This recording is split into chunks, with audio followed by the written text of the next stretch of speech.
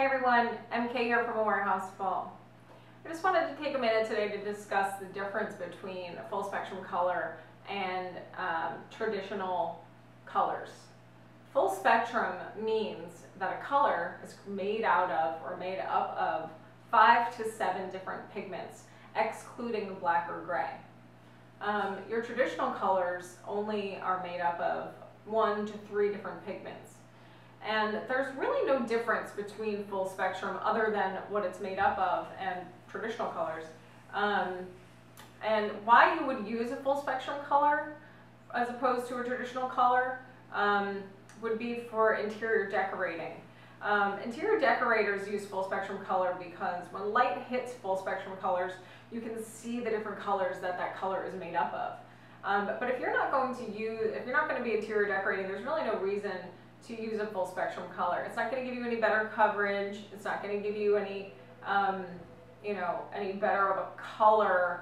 It'll just give you different tones and different light that bounces off that color. It'll just seem to be a little bit more the purity of the color according to color theory. That color will be more of a pure color, like the browns that I have here. Well, this is a store-bought brown. These are colors that I've made using the primary and secondary colors and complements, and just to show you that it's all the same color, that you can use as different colors to get to the same endpoint.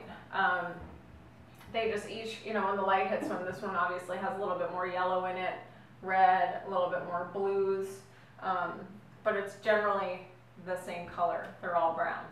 I just wanted to take a minute and discuss that with you guys. I hope this has helped and just giving you a little bit of background info on what full spectrum really means. Thanks for all your questions, guys, and I hope that I can answer them in time. And stay tuned for some more videos with Ask MK. Thanks a lot.